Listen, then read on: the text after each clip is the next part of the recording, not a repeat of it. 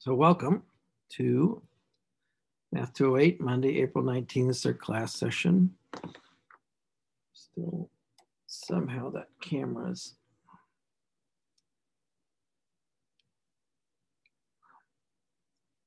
not doing what I wanted to do.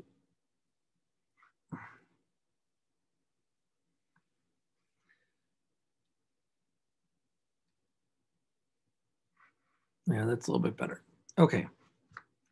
So this is week 15 of week 16. So next week, our course ends.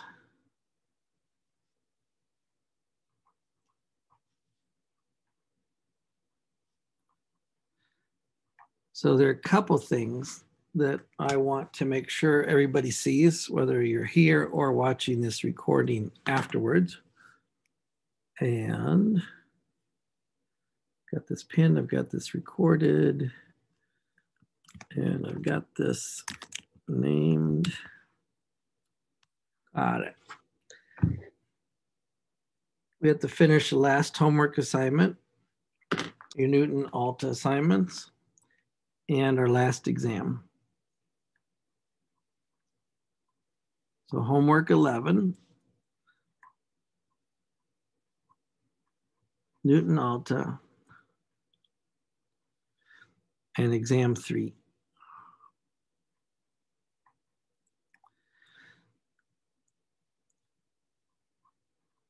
You'll learn how to spell. Homework 11, you've got a track on that already. That is due by 11:59 tomorrow.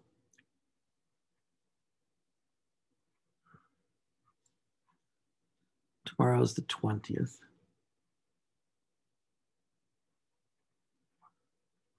And that is your last homework. Even though we're still going to talk about new things this week, I do not want to give you another homework and then you're working on an exam and homework at the same time. So far, we've done it that way, and I like it, that when you were working on the exam, you were not working on any homework. So just one thing at a time. Let's do one thing at a time. So this is your last homework, written homework.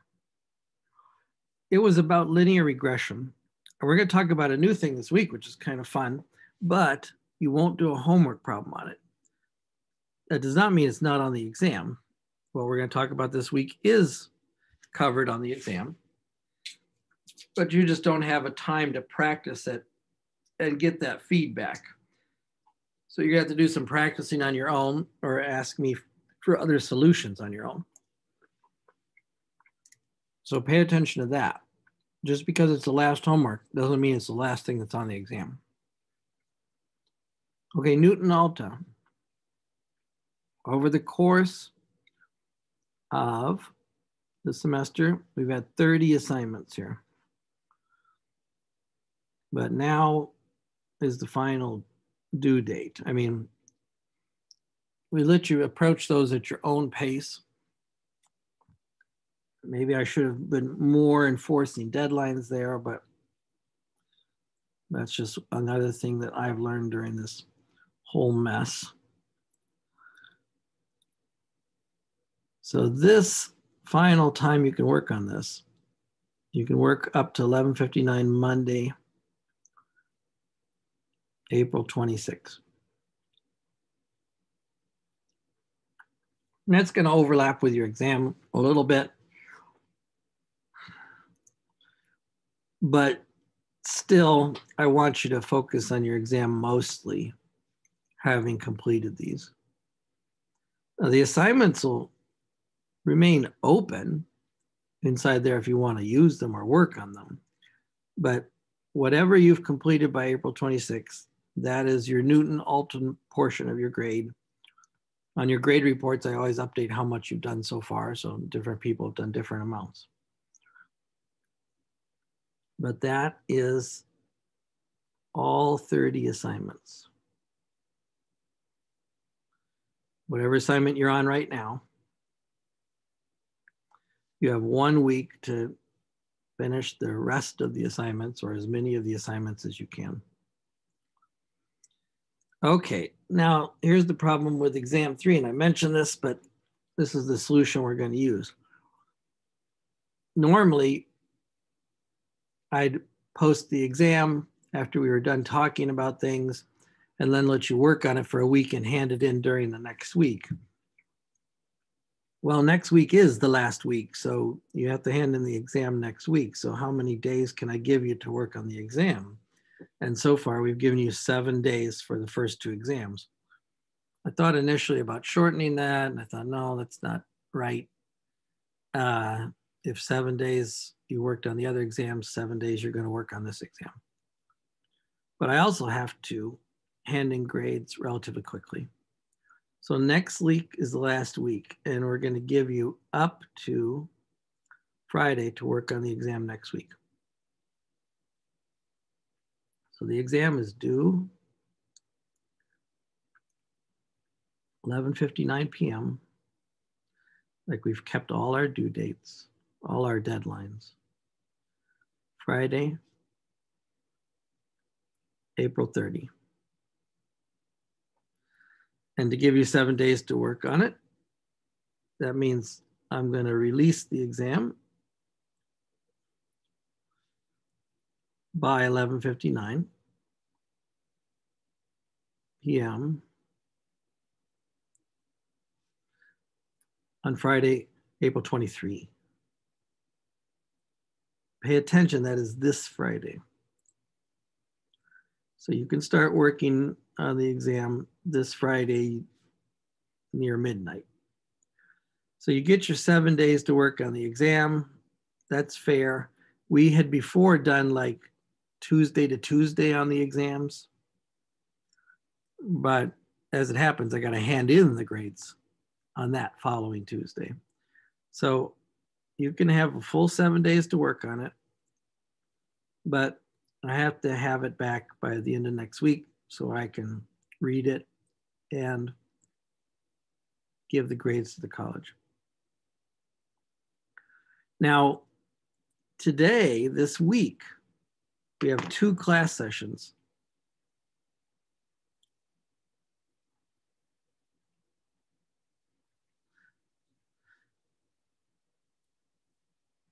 April 19 and April 21. And here we're going to be talking about chapter 13, which is a fun test. 1 more test, well, 2 more tests that we're going to perform with a new distribution. But next week, you also have 2 class sessions. And as before, we're just going to do them as review sessions. When we did the previous exams, we gave you a week where we didn't do any new material, where we're just doing review. Since it's the end of the semester, of course, we're not doing any new material. But these 2 class sessions will still have these 2 class sessions, and you'll be reviewing. Now, pay attention that, that's while you're working on the exam. So you have the exam in your hand, you're working on some problems. Like the previous exams, they likely are similar to ones in the book. I took them out of the book. We've had 6 exams on the first, we've had 6 problems on the first 2 exams. I think we're going to have 6 problems on this exam. That's my goal. So it's going to be exactly like before, and you can come and ask questions during these 2 class sessions next week. Not required, but you're welcome to come and ask questions or just hang out, whatever you want to do. But that'll give you an opportunity to ask questions for sample problems if you want to see something like an exam problem. So this is kind of like what the end of the semester looks like.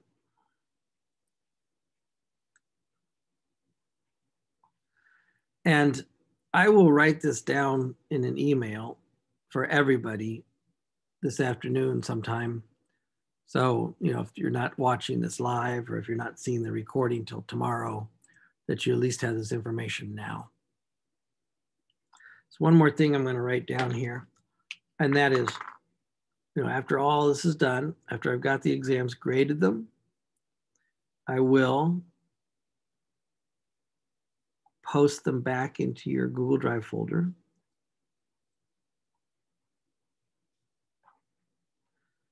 With your final grade report.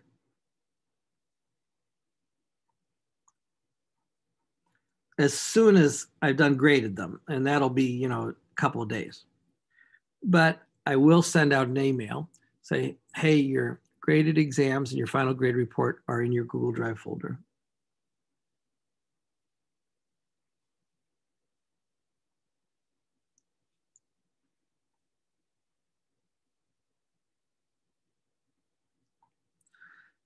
Now, what I'm going to do when you get that, I don't know what you've done with your papers that I've returned to you so far, and you can do anything you want to do with them because they're literally your property.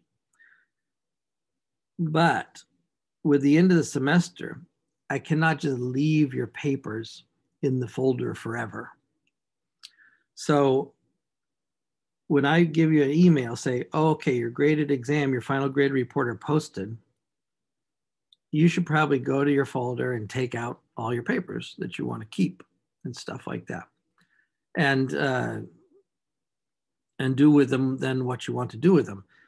I will leave them up for 2 weeks after I let you know that they're there. But then I have to do some house cleaning, clean that out, get ready for the next class, stuff like that. Move this camera just a little bit. So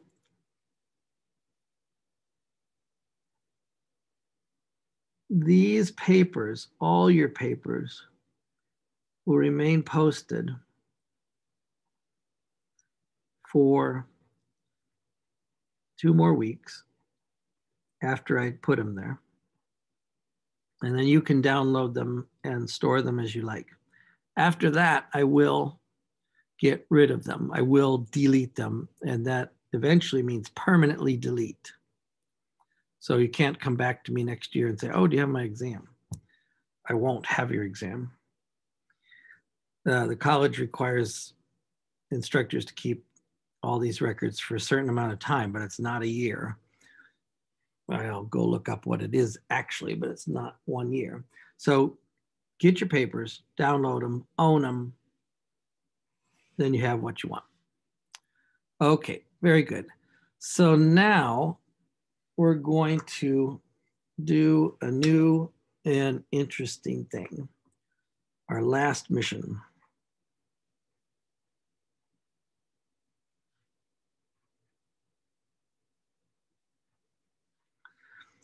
Our last topic. Whatever you want to call it. This is chapter 13. And unless you have a question, you can pop in with a question in the chat or vocal, that's fine too. If you think about a question about our schedule for the remainder of the semester, if you come up with a question later, don't worry, just shoot me an email. But this is the basic outline of what the end of the semester looks like. Oh, okay, I also have one more thing I'll show you that will be very useful to you. So think about what we've been doing for the last several weeks. If you had to put it into one word, it would be test. Test, test, test, test, test. If you had to put it in 2 words, it would be hypothesis test. We've invented or learned or practiced making tests to tell us whether we believe something could be true or not. Not whether we absolutely know something is true. We're not talking about that kind of certainty. But with some simple tests, we can say, oh yeah, that's a good evidence for that. Or no, there's no evidence for that. This is not good enough. We can tell whether something is likely to be true or not. And we've done so far hypothesis tests. We've done z-tests, several. We've done t-tests. Recently, we've done chi-squared tests. And if you want to take more statistics classes someday, any day, you're going to learn some other tests. They keep going. We have one more in this class, though.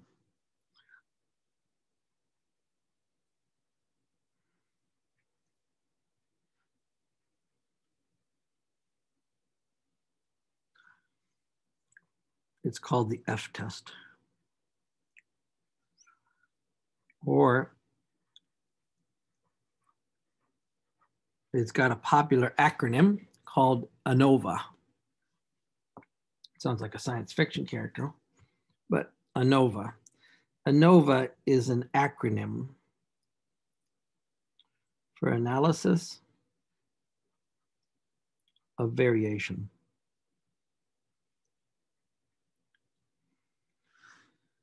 And it is a test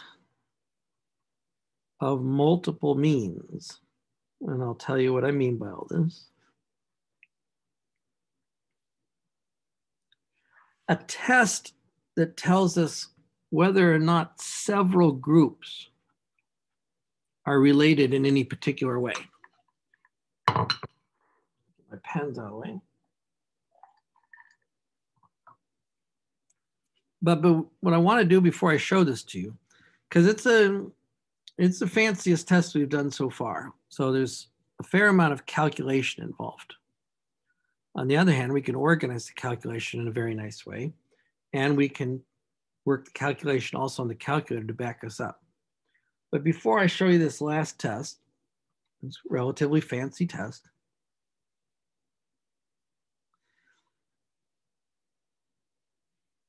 We did linear regression in here too. I'm sensitive to this idea that we've buried you in tests and buried you in formulas. So I told you that I was going to update our formula sheet just so that we put more of the formulas down that we've been using recently. And I have done that. So I want to go to the browser and show you where that formula sheet is on our website. Let me get my browser handy and share screen.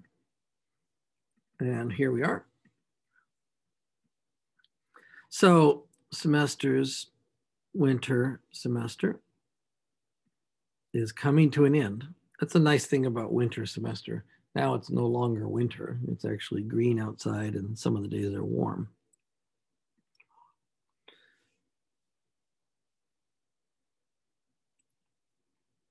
Oh, we're in week 15 right now.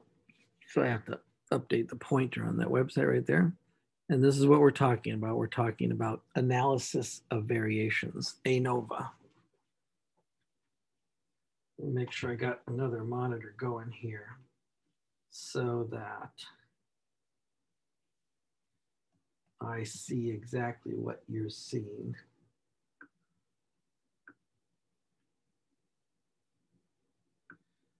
Give me a second to bring this monitor in. Got it.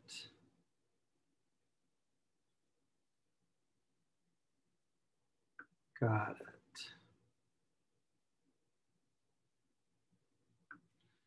Got it. Share.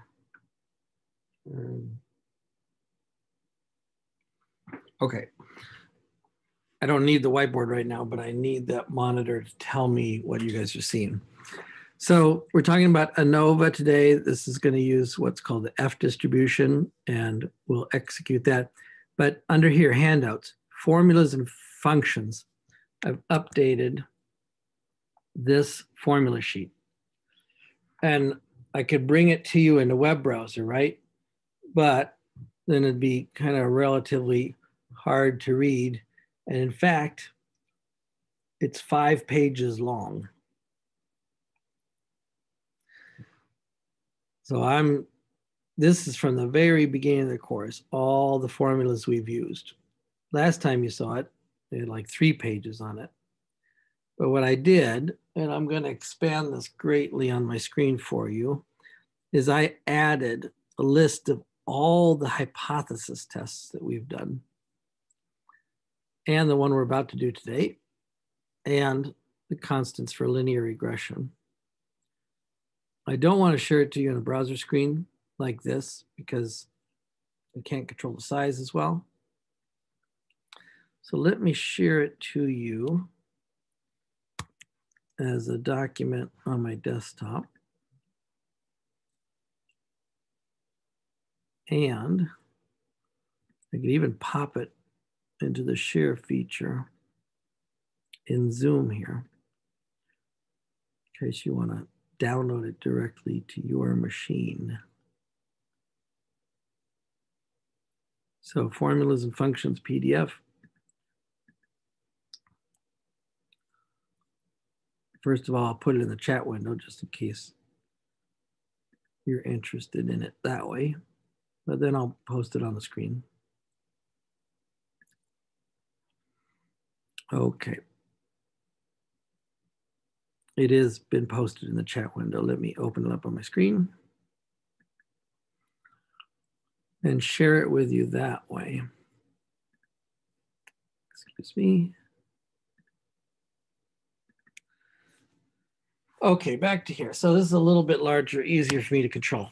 So yeah, from the very beginning of the course, percentile, quartile, range, upper fence, lower fence, interquartile range, means, population mean, and sample mean, standard deviation, etc. Variances, which is what we're talking about today. Then we did probability. Then we did the probability density function, the Z distribution, the normal distribution, error bounds, confidence intervals. And then most recently, we've been doing hypothesis testing. But I want you to think about this for a second, and you can go through this list. Do you remember whenever we do hypothesis tests, we say, oh, this is a Z test, or this is a T test. Last week, we did chi-squared distribution. This is the chi-squared test. And you probably, well, you could have easily lost track. I lost track of how many tests we have. Think about it. 4 different times, we showed you a Z test. A Z test is primarily when you know what the standard deviation of a population is. So the test of a single proportion, the test of a single population proportion, the test of a single mean, the test of a single population proportion, the test of 2 population means, the test of 2 independent population proportions. All of those were Z tests because we either had or could estimate effectively standard deviation of population represented by the sigma here. When you couldn't estimate the standard deviation of a population, you had the T distribution and these T tests. Test of a single population mean with unknown population standard deviation. Test of 2 population means. Test for differences in means. Test for significance of the correlation coefficient. That was most recently in the linear regression. All those things were T tests because we weren't certain about the standard deviation of the populations, the entire populations we were working on. Last week we did chi-squared test, chi-squared distribution, where you're basically testing 2 distributions against each other. Test for goodness of fit. Does this observed distribution match this expected distribution? Test for independence. Are these events independent? Is a probability of one happening by itself equal to the probability of one happening after another has happened? These are funny looking test statistics. the observed value minus the expected value squared divided by the expected value. And then the test for independence was actually a test that used a whole table of values, a matrix. Notice that in the chi-squared test, you have to always cite the degrees of freedom. Just like in the t-test, you always have to cite the degrees of freedom. And the degrees of freedom change based on the test. In the z-test, you didn't have to consider degrees of freedom at all. You were using the one standard normal distribution. But today we got one more test, and it's called ANOVA, or analysis of variations. Very specifically, it's a one-way analysis of variations, and I'll tell you what that means as we go on. And it is the fanciest test yet. So I will explain what each of these instructions mean, and we'll do it in an example right away. But you see that I have to prep for quite a while before I get down here to the test statistic. You also see that this has 2 degrees of freedom. In the same way, almost, test for independence multiplied 2 numbers, but this test actually has 2 separate degrees of freedom. And then what we'll talk about on Wednesday called the test of 2 variances, that also has 2 separate degrees of freedom. Then we have the linear regression formulas that we used last week also. The chi-squared test was a week before last week. You have to excuse me. The weeks kind of run together. So here you have it. And I don't mean this to be imposing, but here's 5 pages of formulas we've gone through today in this class. Maybe you could say you'd like to add others. We got the major ones here. So on these 5 pieces of paper, that's kind of like a 5-paper summary of everything that we've done in this course. Statistics is an interesting class in that you have to use many different formulas based on many different situations. You know, in some math classes, the instructor says, no formulas, you just memorize the formulas you need. Well, I couldn't memorize all these formulas. I don't expect you to either. So even if we were in person in a class taking an exam, I would consider this to be our formula sheet, these 5 pages to be our formula sheet, and everybody would have a copy of the formula sheet while they're working on the exam. In our current environment online, you also have the formula sheet while you're working on the exam, because I have the formula sheet that we're looking at posted on our website. Okay, so that's very good prep for today. First of all, I want to remind you of all the tests we've done, particularly this one with a population means of unknown population standard deviations. Do you remember this funky degrees of freedom here? For the test of 2 population means with unknown standard deviations. That was a mess. All these tests are performed inside your calculator too, but you have to know how to use them. Today, we're concentrating on this test right here called analysis of variations, or analysis of variance. And you see that in order to do this, we're going to need a whole page of formulas. On the other hand, the formulas look much weirder than they actually are. So everywhere you see this funny summation, summation, summation, the capital Greek letter sigma that represents add these up. So whenever you see that letter, you say, somebody's telling me to add these up. I'm going to show you exactly what they want you to add up. But notice the different flavors the addings come in. Sometimes you're just adding up single numbers. Sometimes you're adding up a whole table of numbers. Sometimes you're adding things and then squaring them.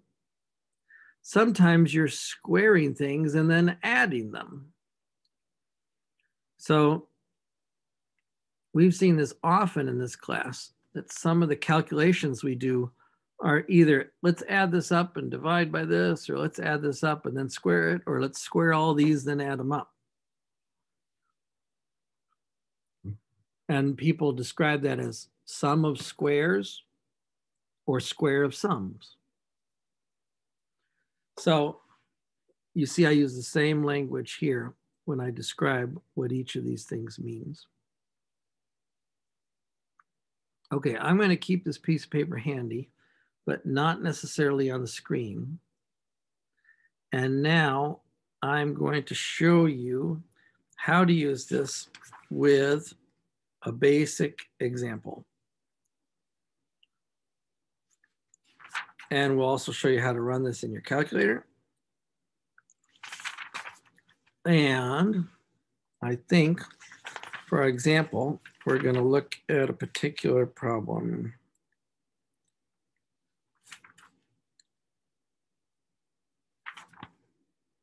Got it, got it.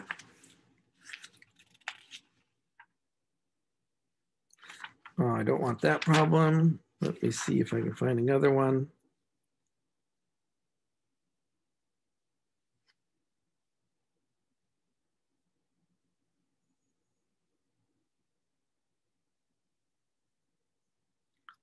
Yeah, let's look at this problem 69. And once we do the problem 69, we can also compare against the answer in the back of the book. And I'm going to stop sharing here and go to my paper, but I'll keep this paper handy so we can read all these formulas. And I'm going to pull up a copy of the book elsewhere so that we can read this problem.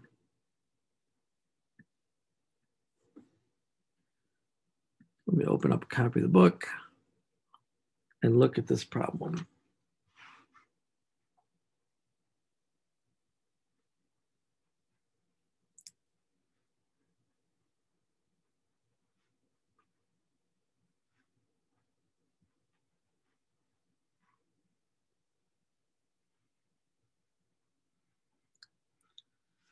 This is exercise 69.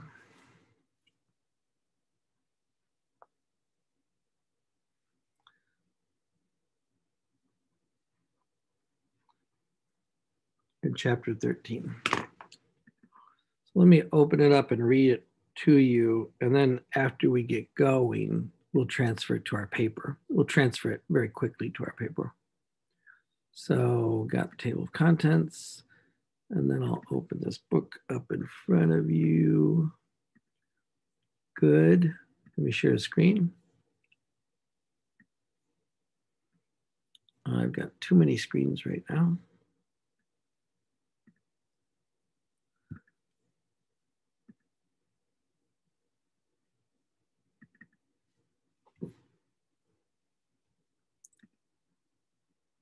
Okay, now we're looking at this book here. Or as soon as the computer catches up, we're looking at this book here.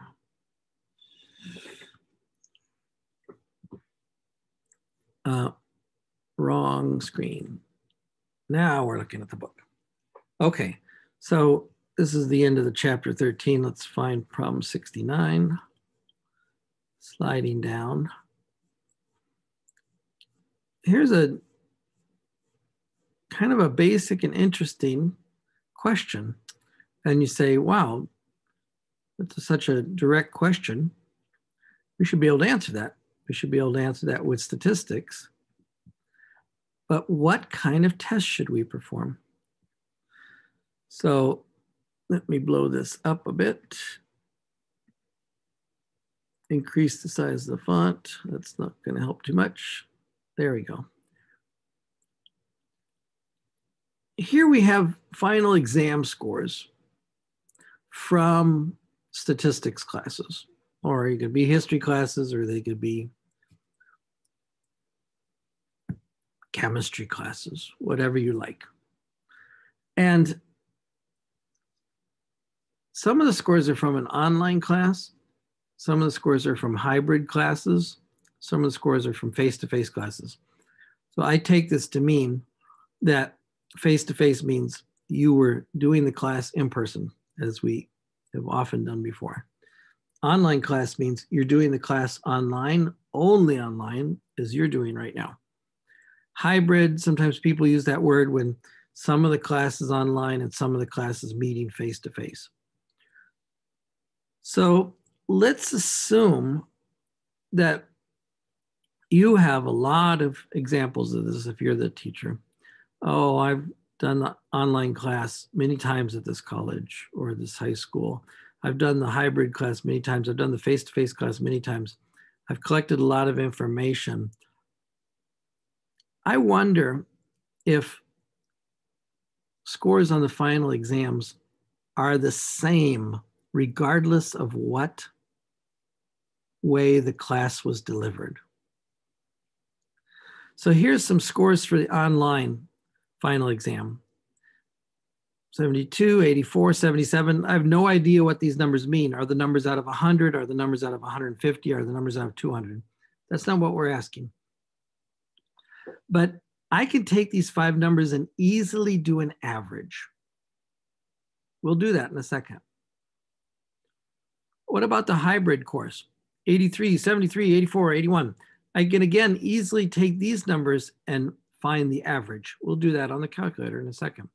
How about face-to-face course? I've got a few more exams here. 80, 78, 84, 81, 86, 79, 82. At first, they're just numbers. But the question is, you want to know if they're really different. Would you want to know if you were a student or an instructor that in the face-to-face class, the final exam scores were higher? Then you take the face-to-face class possibly if you could. But then you got another friend who teaches with you and that other friend says, no, they're all the same. I don't think there's any difference between them. That's what we're going to test.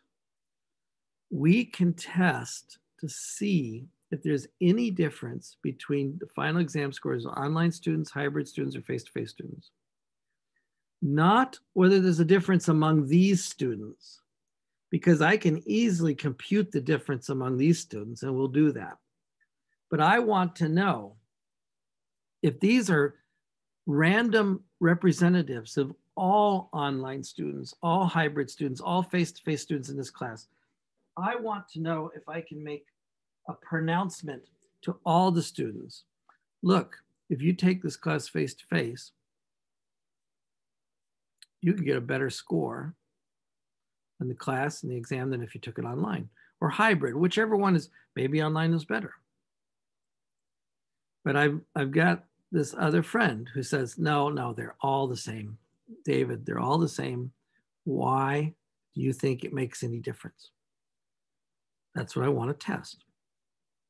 So first of all, I'm going to write these on my paper.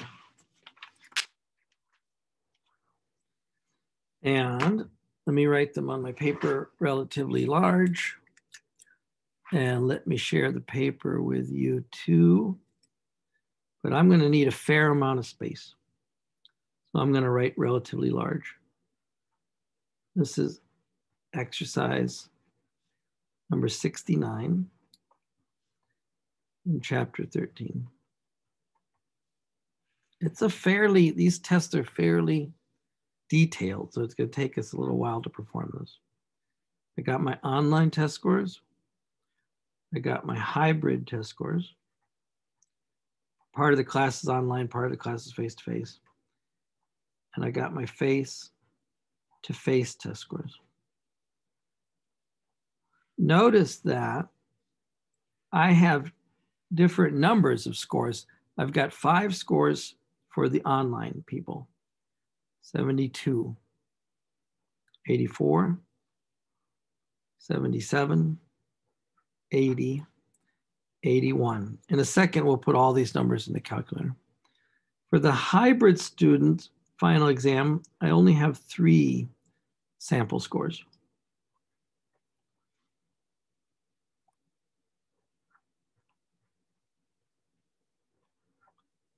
Sorry, 4. For the face-to-face, I have 7. 88, 78, 84, 81, 76, sorry, 86, 79, and 82. Now, I could easily compute the average of each one of these, and we're going to do that in the calculator. Let's say that I did that and I have the mean or average for the online scores, the mean or the average for the hybrid scores, and the mean, the average for the face-to-face scores. And now let's go to my paper.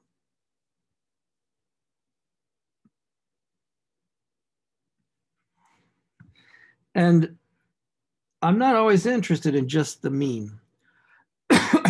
I'm interested also in the standard deviation. The standard deviation tells me what the spread is like. Maybe the face-to-face scores are tightly bunched. Stop sharing there. Maybe the online scores are widely spread. So remember, I can calculate the standard deviation for the online scores, standard deviation for the hybrid scores, and the standard deviation for the face-to-face scores.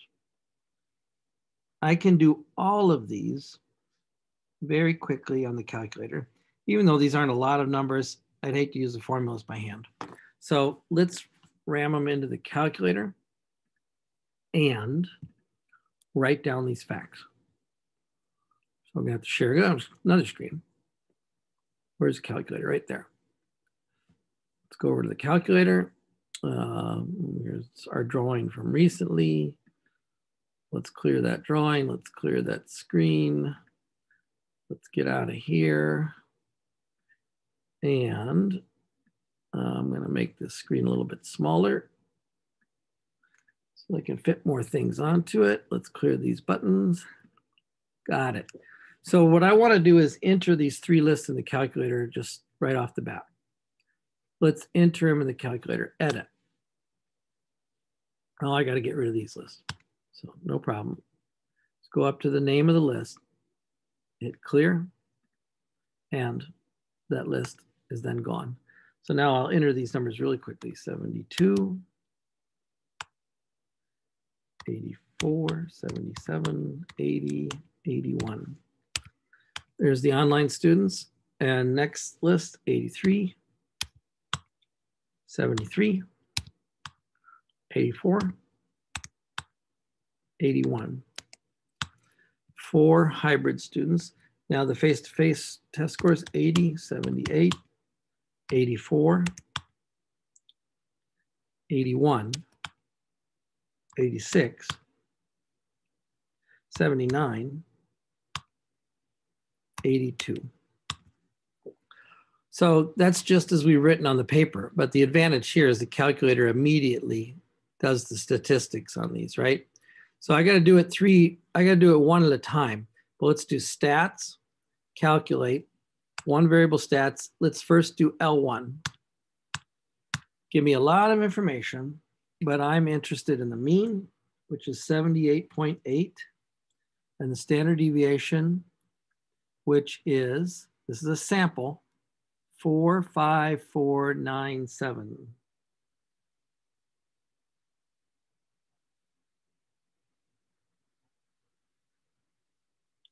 Okay, now let's do that for list number 2. I'm writing these on my paper. We'll go back to my paper in a second. Stats, calculate, 1 variable stats, but we'll change it to list 2. This is very nice. Just get the numbers right away here. And we have 80.25. This is the thing I do not want you on a test to show me how you calculated these. I'll let you use the calculator on this. I do want to show you how to do the test statistic. You need to demonstrate that. Standard deviation 49917.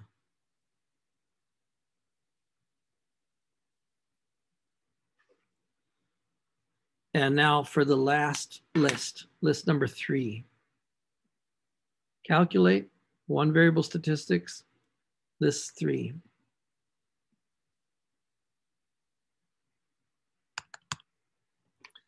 The mean is 81.43. The standard deviation is 2.8199. If you round off, 2.8200.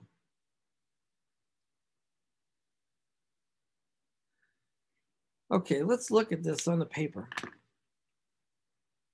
We'll come back to this screen in a short time. We'll come back to this screen in a short time. So I'm going to stop the sharing and go back to my paper. So we've written these things down. And remember what we're saying? I'm saying that it makes a difference whether you take the class online, hybrid, or face-to-face. I think that the average score on exams is not always the same. My friend says, no, you're silly. It's always the same. It doesn't matter whether you take the class online, hybrid, or face-to-face. So my friend is making an assumption, a hypothesis, that the online average of all students, the whole population, and the hybrid average of all students, and the face-to-face mean average of all students is always the same. I'm saying no, they are not all equal. These are our two hypotheses. Now, it's not good enough for me to point to my friend and say, look it, do you see? These people scored 78.8 and these people scored 81.43. That doesn't prove anything. That just proves that my samples are different. But it doesn't say that in general, the three methods are different, right? So I have these samples and I want to test if I can say something about the population. Is this difference in the sample means enough to tell me that there's a difference in the courses? Or is it not strong enough evidence? Let's look at the standard deviations. 4.5, 4.9, 2.8. Well, they're kind of the same, but they're not exactly the same. Face-to-face classes definitely bunched together closer. Yeah, but that's just these 7 people. Maybe I picked a different 7 people. Maybe I missed the people here that would have driven this average up, or in hybrid case. So here's what I want to do. I want to test to see if the means should be the same, but I want to use, that's why this is called analysis of variance. I want to use the variance, the variability. Remember, standard deviation and variance are related, right? Standard deviation, variance. Variance was the sum of the squares divided by the number of the elements. Standard deviation was the square root of that. So remember these code words. The variance is the square of the standard deviation, or in reverse, standard deviation is the square root of the variance, whether it's a sample or the whole population. So the variance is not 4.5, 4.9, 2.8. Those are the standard deviations. If I squared them, I would get the variances. And on the calculator, you could square them or the test could provide it for you. And here's our logic. If we assume that the variances are about the same,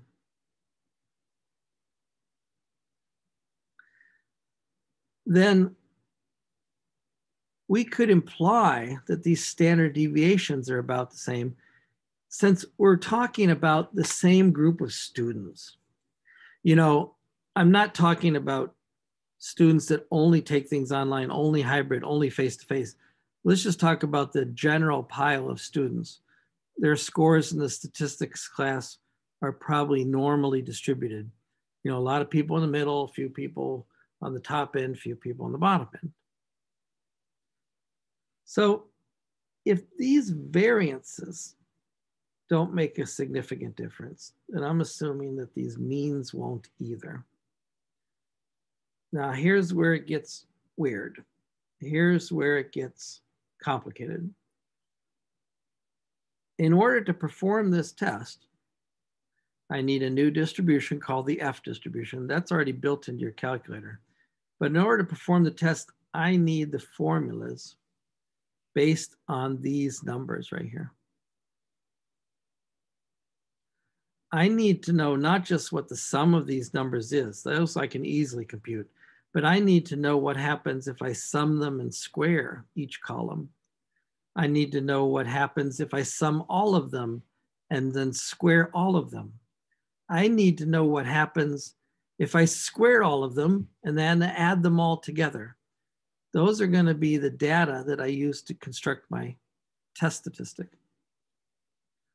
But that's a whole pile of mess. That's a whole pile of squaring and summing and messing around. So what we're going to do is I'm going to write this smaller on another piece of paper. And then I'm going to have the calculator do things like add up the columns for me. It already did in a way to do the mean. Then I'm going to have the calculator square those things, square the whole things, add up the whole things together. We're going to do a lot of calculations. The calculations come from this table on the formula sheet that I showed you. So I go back now and share this formula sheet with you. I have to find it. Okay, good. Got it. Share formulas. So now I got to tell you what each one of these things means. And as I do, I'm going to rewrite these numbers on my paper the same way I wrote them on the previous paper, but a little bit smaller so I can fit in more work. So I'm going to rewrite these as we speak. And of course, hopefully copy them over neatly and correctly.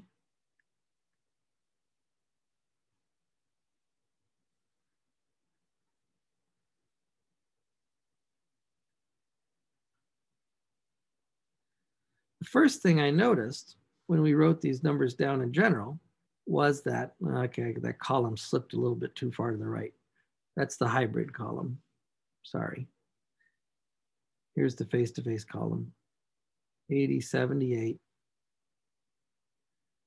84, 81, 86, 79, 82. The first thing I noticed about these three columns was they had different numbers in them, right? Different number of elements. Let's make the online number. That's 4. N online. Number, oh, sorry, that's not 4. Can't do two things at once. That's 5.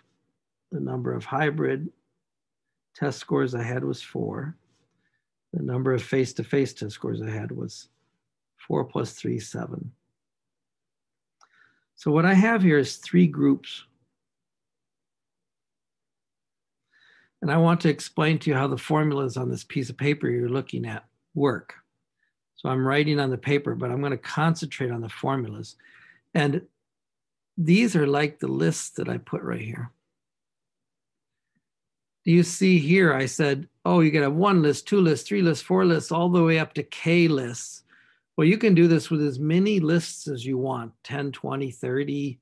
Well, that's a lot of calculating. Here we have 3 lists. And I'm going to count those lists with the letter J. So J equals 1, J equals 2, and J equals 3.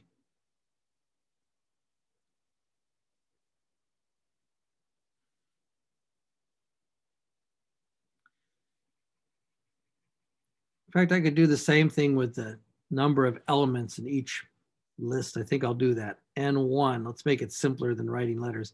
N1 is 5, N2 is 4, N3 is 7.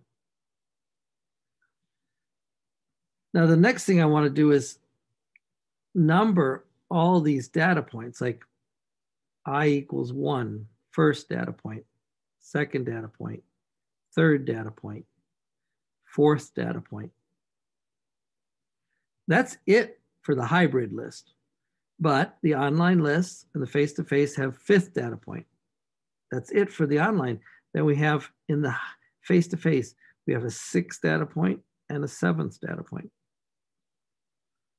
Now I'm doing that so that I can name the data points. For example, 77 is the third data point in the first group. It's called X31. And 81 in the last column is the fourth data point in the third group, X43. So each one of these numbers has a name. And that is what you see in this table on the formula sheet. And that is what you see in the formulas we're going to add up.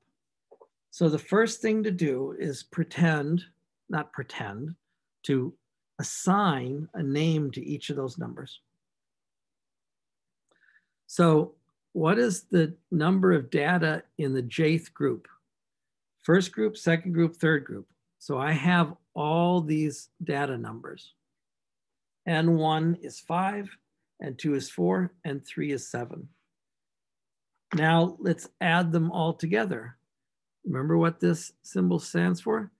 The summation symbol says add together all the N's, the NJs, N1, N2, N3. So when I do that, N is the sum of 1, 2, 3 numbers. And that 5 plus 4 plus 7 is 16. Okay, so not more than that. N is 16, N1 is 5, N2 is 4, and N3 is 7. Now let's do the next assignment, and that is let's add all of the columns individually. We could call that SJ, or we could just say, I'm going to sum up all the elements in the jth column. First column, second column, as many columns as I have all the way up to K. Here I only have 3 columns. Let's make a sum of all the elements in column 1. Let's make a sum of all the elements in column 2. Let's make a sum of all the elements in column 3. Now, by the way, the author uses S for sum, and that's perfectly okay. But she also used S for standard deviation. So that's a little bit awkward. I'm going to use a capital S for sum and lowercase s for standard deviation. But it's hard to see when someone writes a capital S or lowercase s. In the formula sheet, it's a little bit easier. So I'll put little heads and tails on my capital S's to make it easier to see. How am I going to add up these 5 numbers, 4 numbers, 7 numbers? Well, I could add them up by hand, but the calculator's already added them up. Remember? Calculators already added them up. So I'm going to go, stop sharing the screen for a second.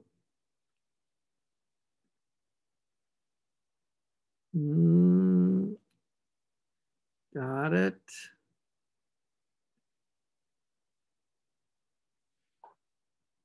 and go to my calculator. Excuse me. I want to see if I can show you two things at once.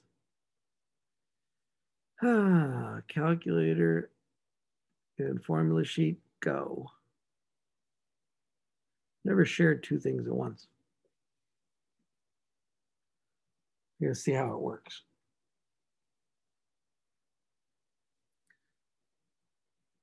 It's not remarkable for me.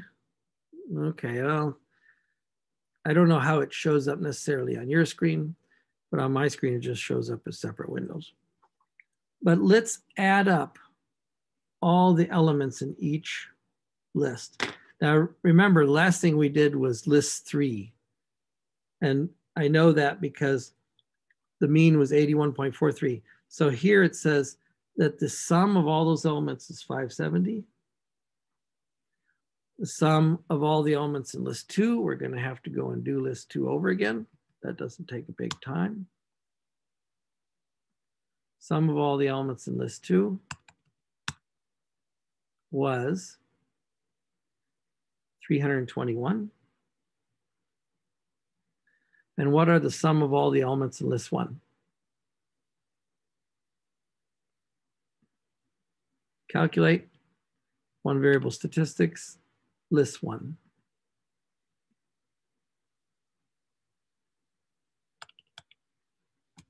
The sum of all those elements is 394. Okay, what I want to do is show you that I'm slowly checking off each one of these things. So I've counted how many elements are in each list. I've added up all the elements. Oh, excuse me, I had to sneeze there. I've added up all the elements. Excuse me. I have added up all the columns. So I know the first column adds up to 394, the second column adds up to 321, and the third column adds up to 570. Now here's my next job.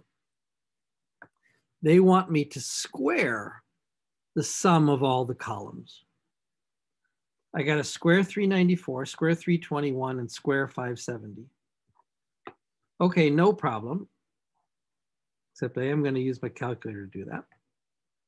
Notice I put the little heads and tails on the S's, just so you know that these are capital S's from this formula sheet.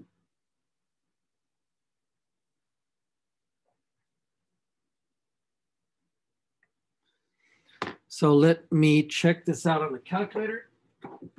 Now, I'm not going to flash to my calculator screen for that. I'm just going to get my personal calculator and square all these people. So 394 squared is 155,236. I don't think I left myself enough room. 321 squared, 103,041.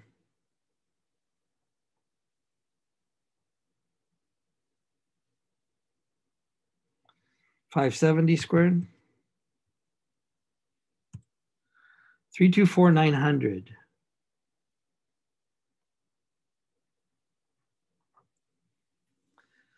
So this is a relatively big job. I'm going to assemble everything on this list. And now I've got the first 4 things assembled. How many elements are in each group? What's the total number of elements by adding all the elements together?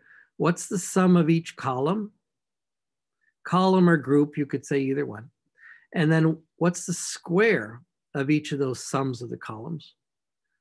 Okay, next thing I'm going to do is add up all the data in all the groups.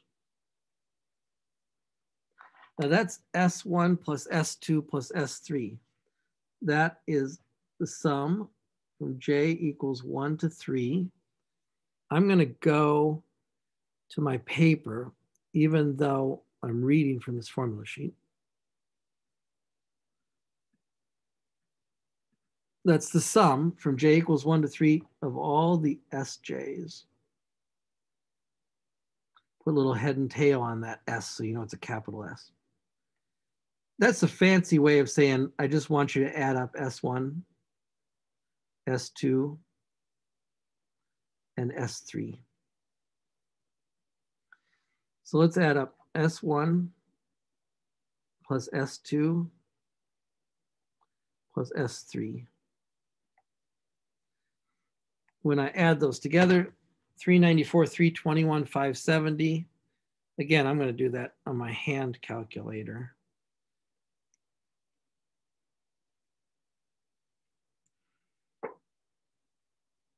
That's 1285. You can do that on your calculator alongside. Okay, back to my formula sheet for just a second. So now we got this fifth number. We're working our way down to our test statistic. Okay, next thing is, and by the way, when I say 1285, I added the columns and then I added the columns together. So the 1285 means I've added all these test scores together, every single test score. This is the sum of all test scores.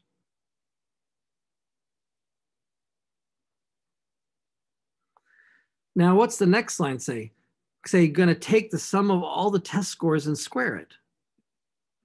The square of the sum of all the data in the groups. So now I want you to take S1 plus S2 plus S3, hat and tail on each one, and square that. That's going to be a massive number. So 1285 squared, 165, 1225.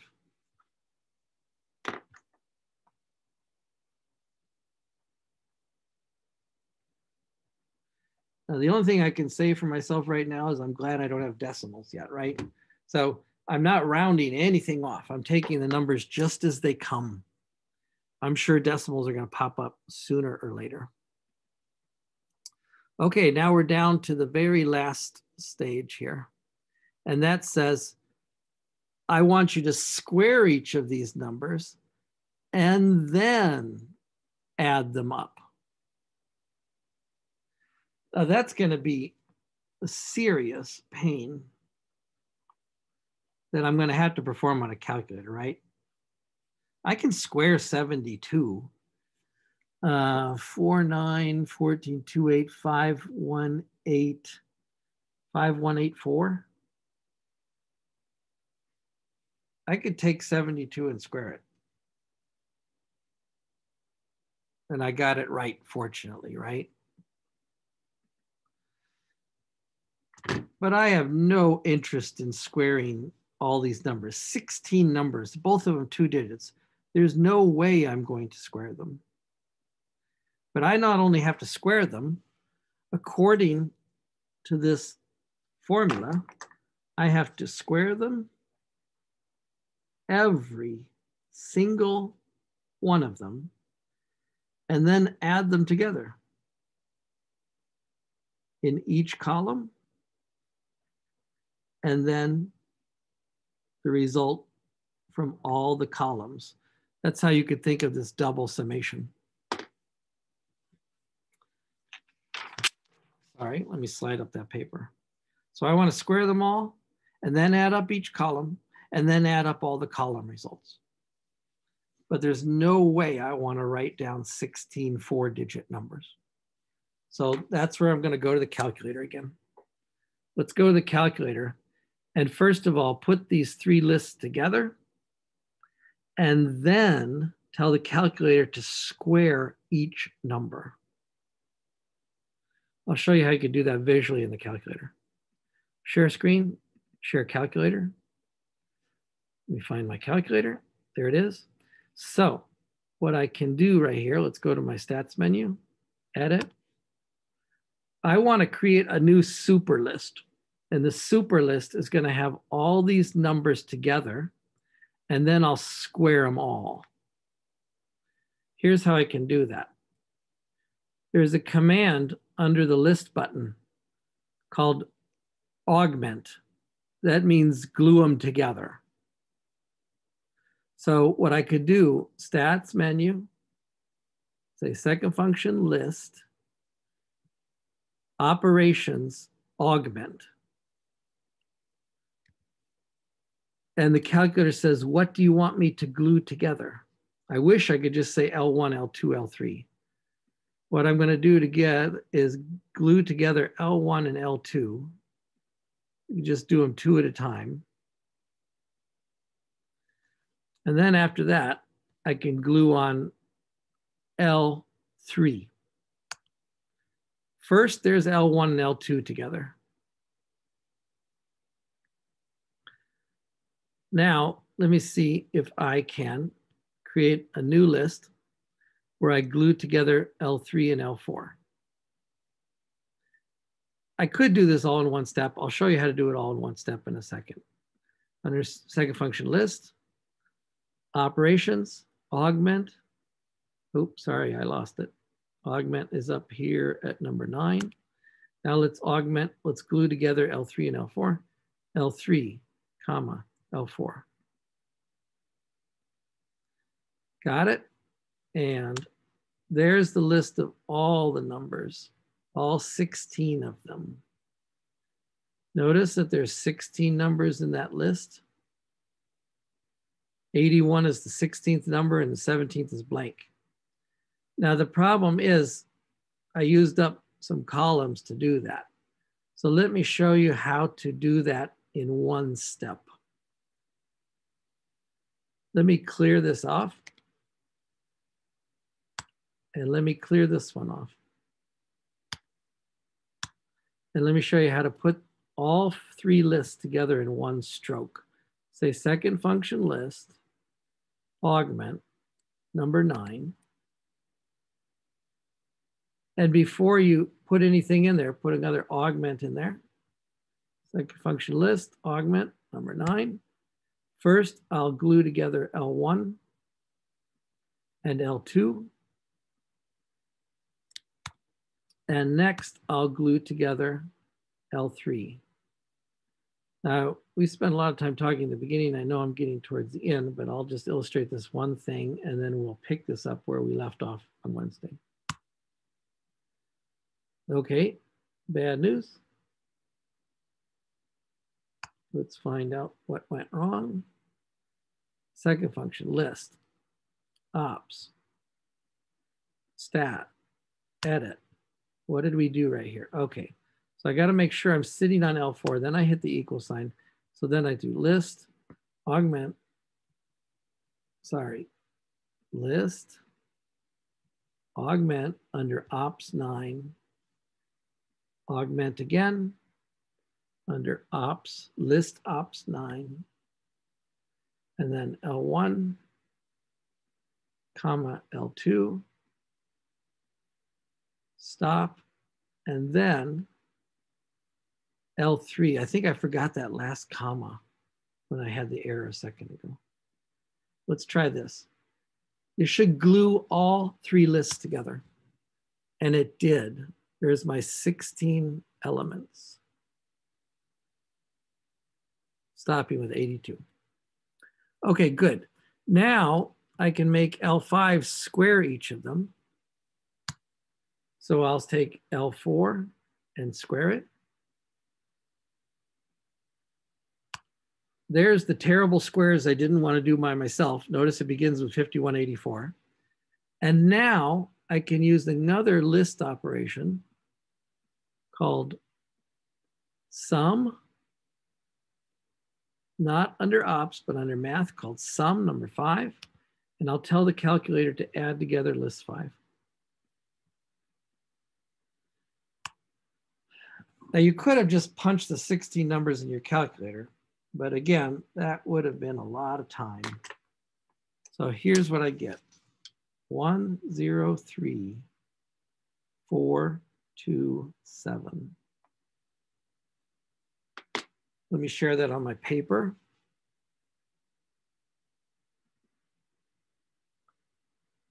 Excuse me. there's this, each one of these being squared and added up. And let me share that on my formula sheet, because we're going to cut it off here in just a second. Let's look at the formula sheet one more time. It took us quite a while, but I've done each of these preliminary calculations. And by the way, this is exactly how they're doing the calculations in the book, but there's several typographical errors here in this book that we're going to have to address next time, even in the online version. So I think you're going to have to use my formula sheet as my trustworthy source. Now, the next thing I'm going to do is add together these things that I've computed and then divide by two key numbers, the degrees of freedom between the groups and the degrees of freedoms within the groups. And that creates two statistics, the mean square between the groups, the mean square within the groups. And that's our test statistic that we're going to stick into the F distribution. This is very slow going, and next time we'll pick up here exactly where we left off. But the problem is this is the most sophisticated test you've done yet. Analysis of variations. This is a very fancy test. You're given a group of data, and you want to know if there's any difference between the groups. You could do this with test scores. You could do this with medical treatments. This is a very common way they test things when they're testing drugs in medical context. I'm going to take these people and give them different treatments for their flu or their cold or whatever they're treating them for. How do I know that those treatments are different at all? Maybe everything I'm doing for these people doesn't change anything. Maybe everything I give to these people, they still have the same results. On the other hand, if I know that the results are different, then I can look and see, well, which one of them, I can do more tests and say, which one of them was the most effective? But first I have to know that there's any difference at all. And that's what we call the analysis of variations. So I've taken these list of numbers, I've performed these 5 tasks, 6 tasks, 7 tasks. I performed these 7 tasks. And now we're ready to put them together and test to see if they're different or not. Now, by the way, this test can be performed immediately on your calculator, but I want you to know how to perform it by hand. If you like, let's slip over to the calculator just one more time before we leave. And I'll show you where the buttons are for performing this on your calculator. Let me get my calculator out. And calculator in front of me. Now it's in front of me. Now it's in front of you. I'll clear these screens.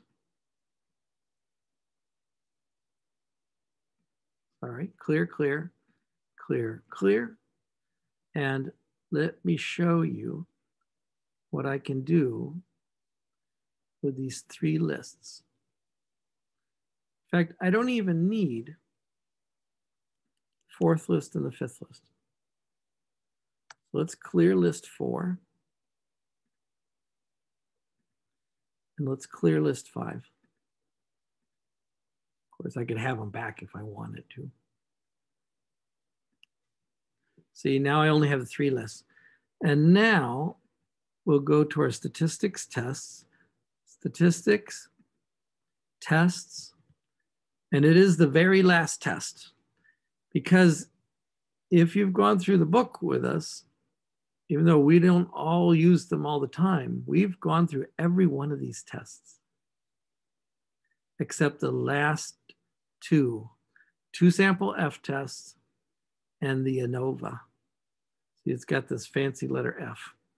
So if I say ANOVA and say, please compare for me list 1, list 2, and list 3 Okay, that's no good. I got to put commas in between them. Sorry.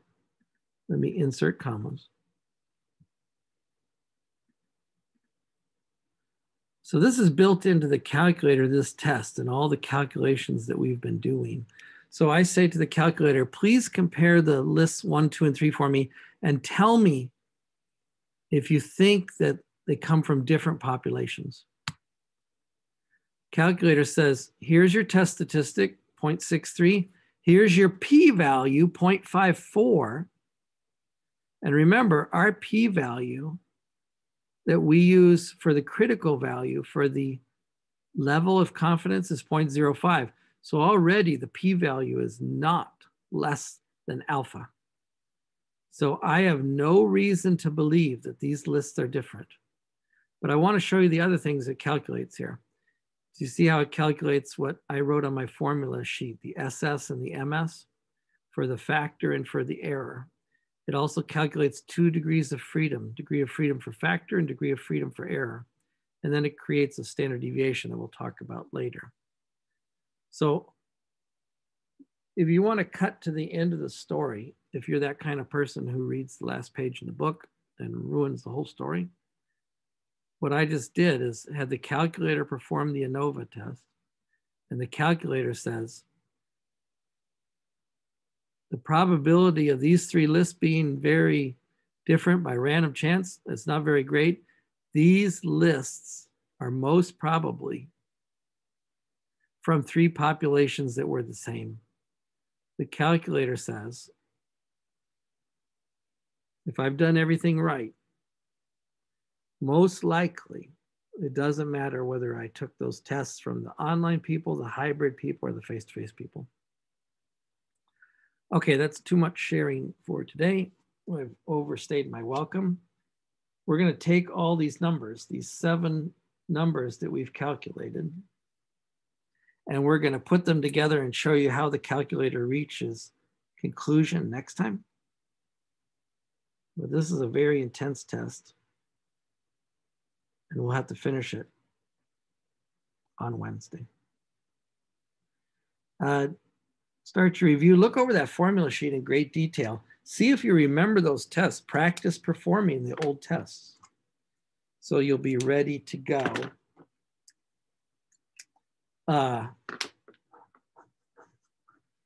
When you get your exam. I did forget to mention one thing about the exam.